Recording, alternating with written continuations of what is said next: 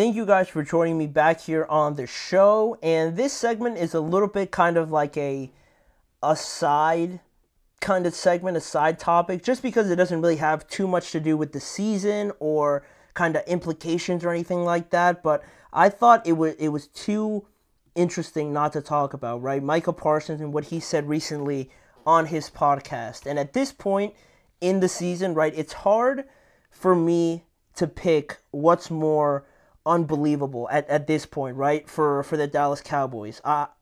Is it how bad they're actually playing on the field that's so unbelievable, or is it more unbelievable what any of them say after each one of these games, right? What, like Jerry Jones, either Micah, Dak Prescott saying that they stink after a game or something like that. I'm always like fascinated by like who's gonna say something and just how like ridiculous it kind of sounds. I don't know if I believe that more or less than how bad they're actually playing, because I thought they were gonna drop off, but I didn't think it was gonna be anything like this. So I mean, when any of them talk, it happens so much that I feel like I can't take it serious anymore. And the latest example comes from Micah Parsons, as you see on your screen, right? After their loss to the Houston Texans and another embarrassing home loss, right? You had the stadium crumbling on itself, metaphorically, but also kind of literally. Another home loss. They still haven't won at home.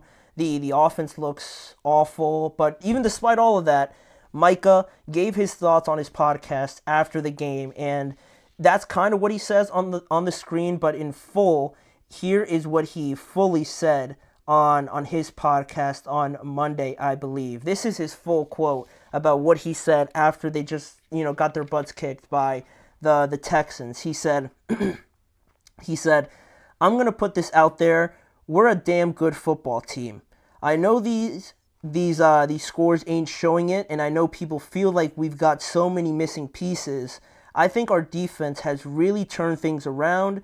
Up until the last quarter, when they got that touchdown on defense, we only gave up those two touchdowns in that first quarter. Other than that, we gave up 6 points in the other two quarters. And again, I mean, the first thing he said was, I'm going to put this out there. We're a damn good football team. Like it's, I can't take it seriously. I can't take that, what he's saying, seriously. From that point on, everything that he says is just like, it's kind of like, not like it's just a joke. It's not serious. He can't be serious, right? Because for him to say something like that, firstly, is wrong.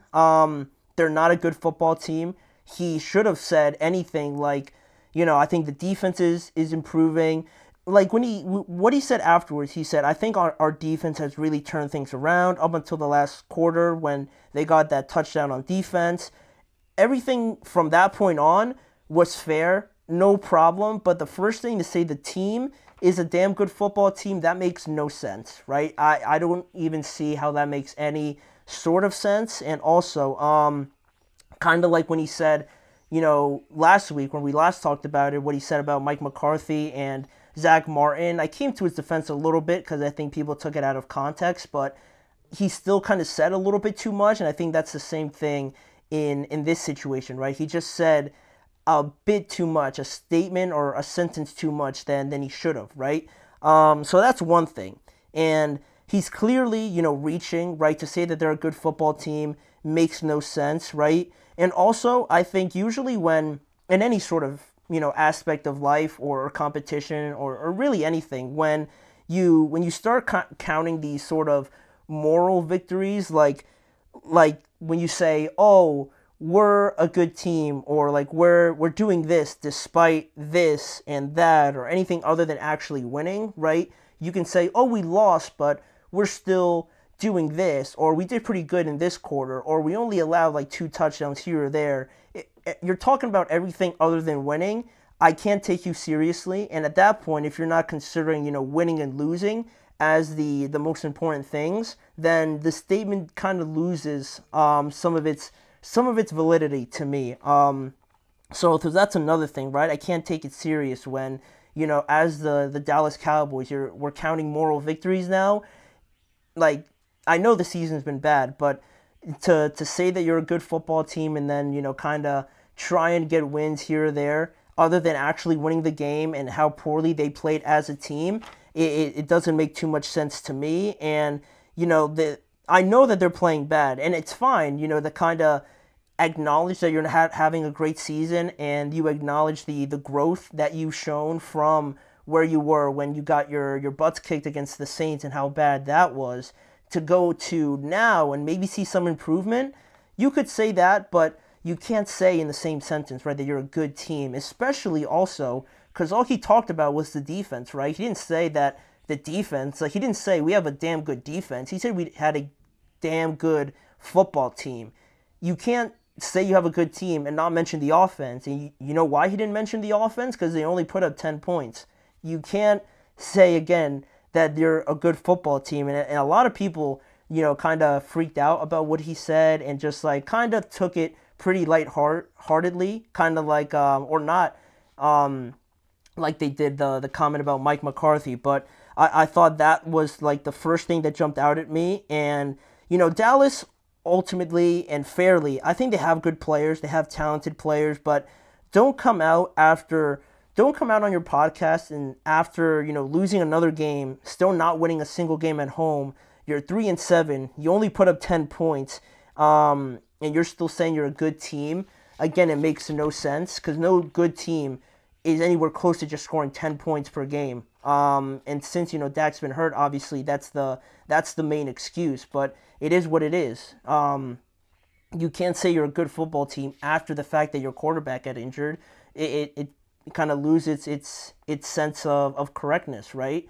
So ultimately, when I saw this, I didn't, like, freak out about it or anything. I'm just, like, kind of stating what I thought about it, but, he's just trolling. I can appreciate it, right, because it is kind of funny. When someone says something so ridiculous, you can only help but laugh. When it's just like, it can't be serious. It can't be. So I took it more as a joke for him to say something so crazy like that, almost like in a sense where, like, to kind of relate it to things like when football players and basketball players talk about playing each other's sport, and you have a football player saying, like, oh, like, I'd go out there and average, like, 20 points or something like that, or a basketball player saying, like, oh, like, I'd go out there and, like, just work you guys or something like that, right? That's the level of seriousness I took it, right? They'd have to be kidding, right? It's not serious in any sense of the statement that he's actually feeling like what he said. So that's one thing.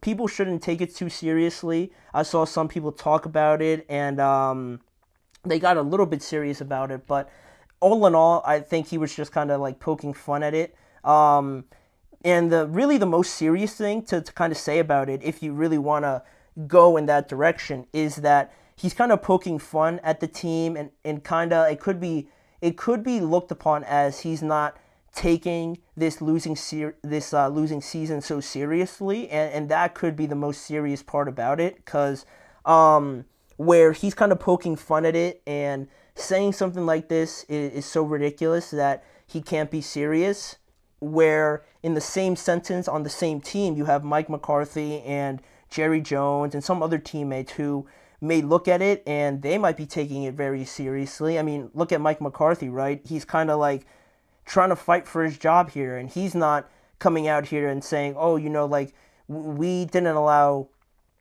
touchdown, after like the second quarter or third quarter or something like that, but we're still a good team. Like, no, like, Mike McCarthy's going out there and he's acknowledging that they're not playing well. It's frustrating. They have to improve. And Mike McCarthy's going out there, with a very serious tone and acknowledging the situation for what it is. It's frustrating. It's embarrassing. And Micah Parsons is going on his podcast and kind of poking fun at it a little bit. And it could be interpreted that way. I'm not saying those are his true intentions, but I think it can be interpreted that way, certainly. And also, not only that, I thought it was pretty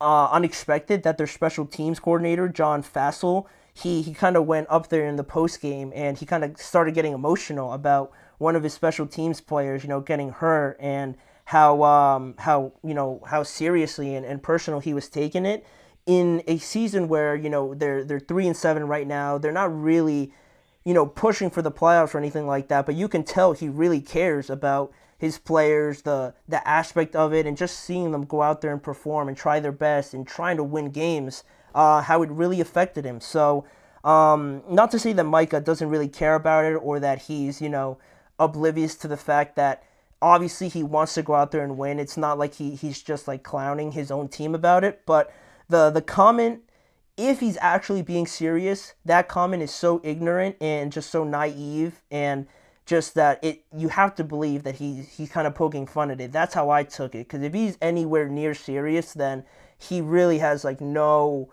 idea about this team, or like where where all their heads are at, and compared to him, where he's going on the podcast and kind of making, in my opinion, again, like a light-hearted joke about it. I could appreciate it because, again, I don't think it's serious, but it could be interpreted differently. And that's where I think that kind of happens with Micah and the things that he says, right, on his podcast or just speaking in media. I feel like he says things, and in other times where he might say something that might go too far, not to him, but to other people, where it could be interpreted differently. It's where, you run into some tricky situations. But I think it's just a situation like that.